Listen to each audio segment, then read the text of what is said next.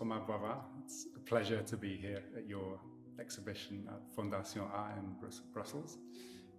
And it's thanks to your work, your amazing prints, beautifully framed, hung in this fantastic space. Thank you. It's really, a pleasure and a privilege for me to be here and to be exhibited by the Fondation. Belleville is it used to be a city in the outskirts, a village, and then a city in the outskirts of Paris, and now it has been absorbed by. So it's just the name of an underground station, and it's also a very lively and vivid neighborhood in the northeast of Paris with a peculiar atmosphere, because it's less Haussmannian and built like the very downtown Paris that you see. You have the Colline de Belleville and the Plateau de Belleville, so the underground station is really at the bottom of the hill, and so there's more, I'd say a bit more sky, more space, parks. Life there has a different rhythm. So when I decided to become a photographer, I thought that's what I want to do. But I mean, walking around with a camera is really something perfect, because you can pretend that you're doing something and mostly you just walk around, and that's what I loved about it. And when you come back home, you perhaps have something to show.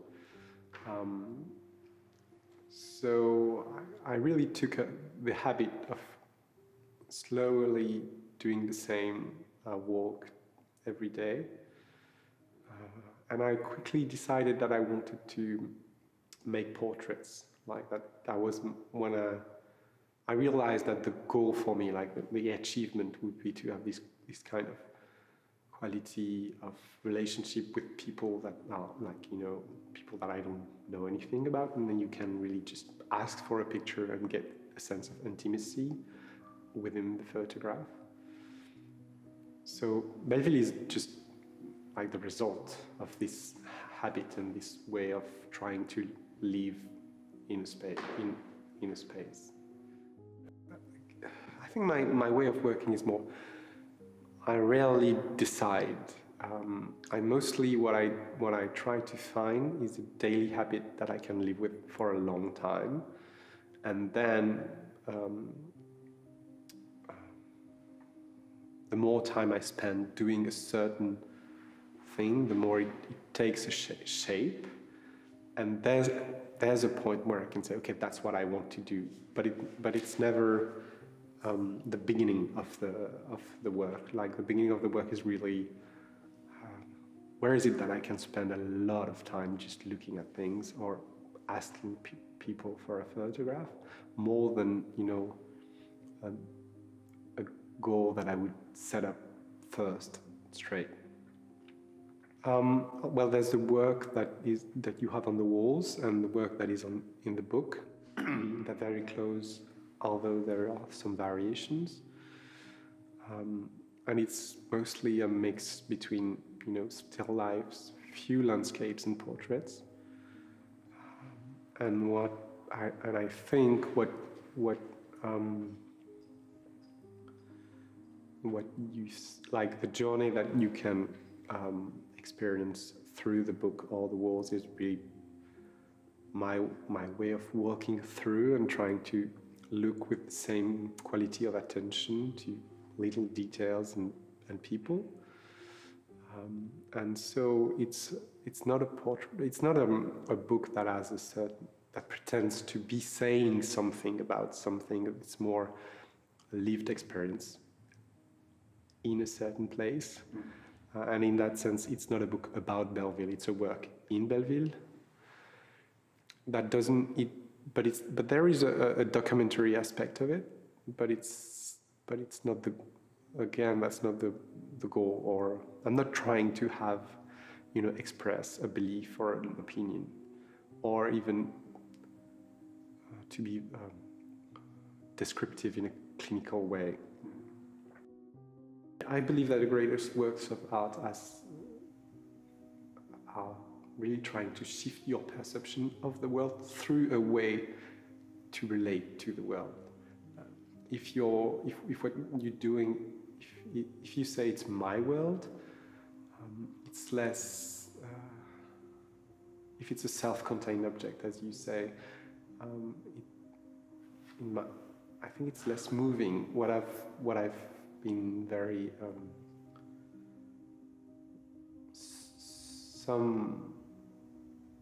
some work of art, either novel or photography, that I've met like earlier in when I discovered photography. I thought, oh, you can experience space, or you can relate to people that way.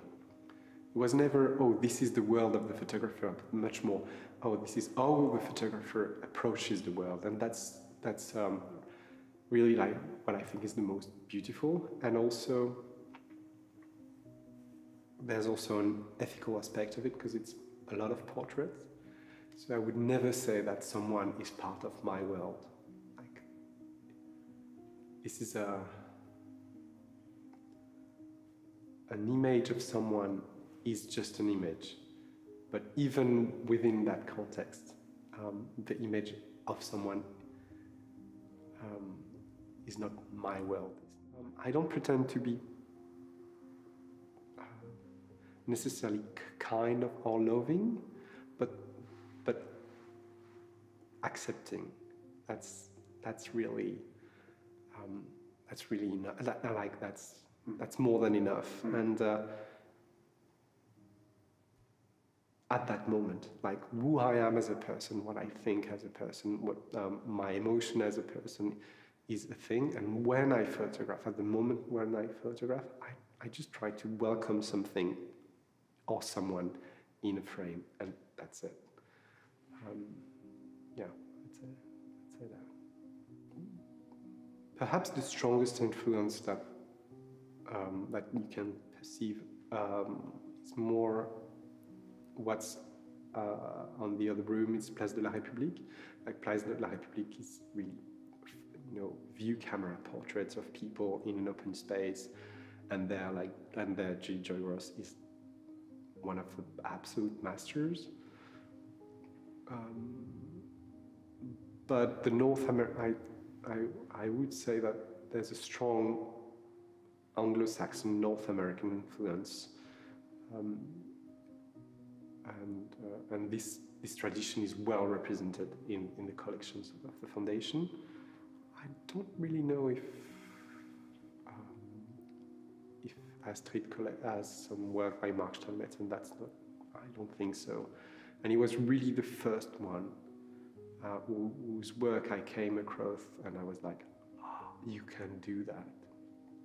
But that doesn't mean he's the most important for me, but he was really the starting point, like especially in Greater Atlanta, the South trilogy. That I saw a few photographs, and I was really deeply moved that someone can do that, run into a stranger and has this psychological quality of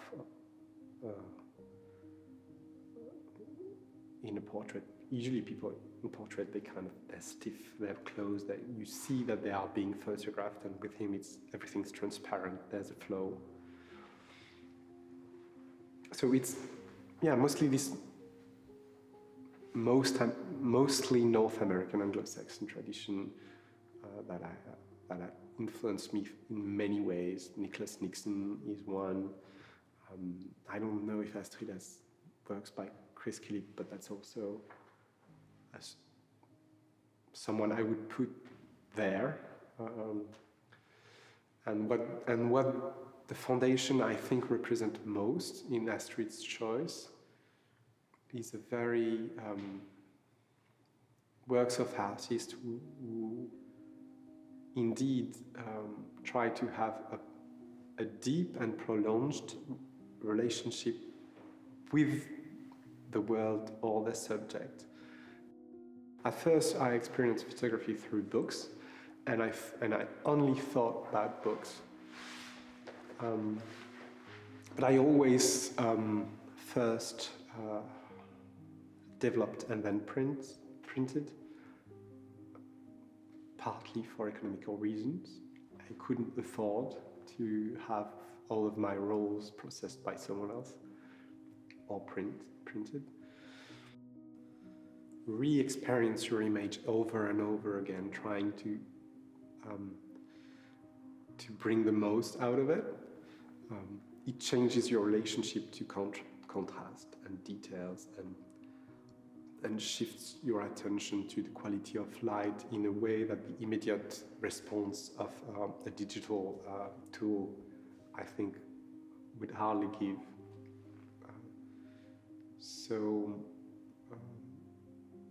It's really a school of, une école du regard, on dirait en français, a school of looking, I think. In that, it's essential.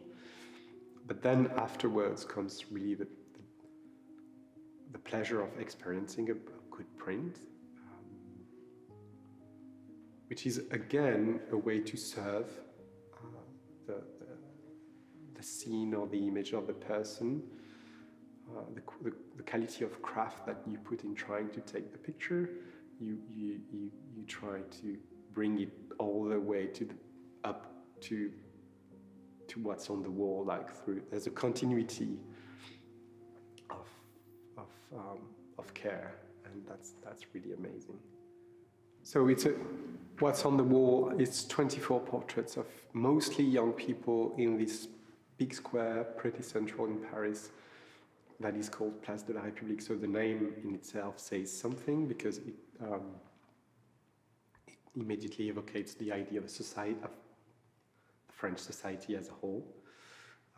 Something again that I really appreciate in Judith Joyros's oeuvre is that she tries to bring everyone, and so that was a very good place for that, by the name and by the reality of that it's a place where you can find a lot of different people gathering and coming and passing by.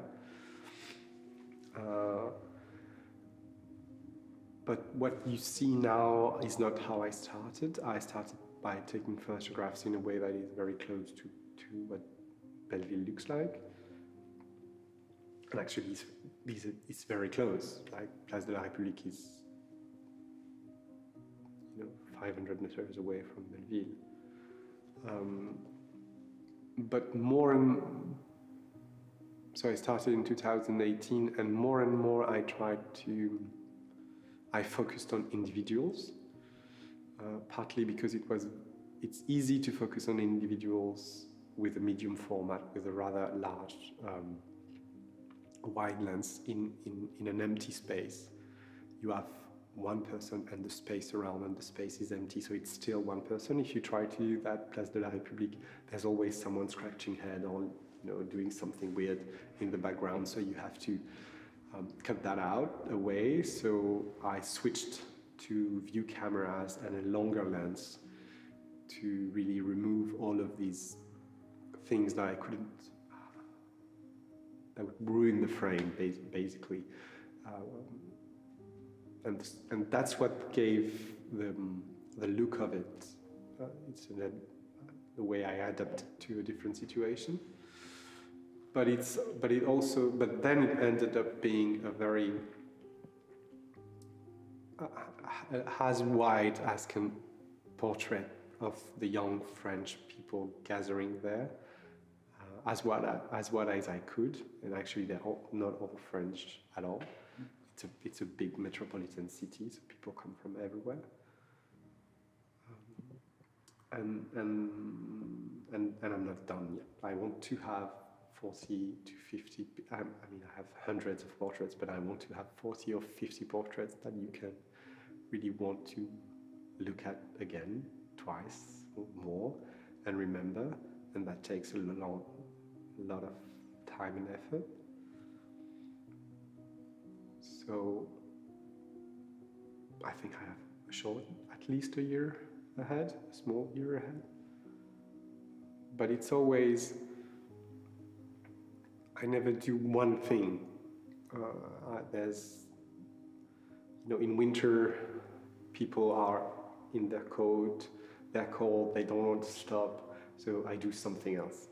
And depending on the day, if I'm too tired to take a portrait, I will just have my square camera and take still lifes, because it's so much energy to say to someone, do you mind if I take your photograph? That enough eats you so much. So there are days when I can't.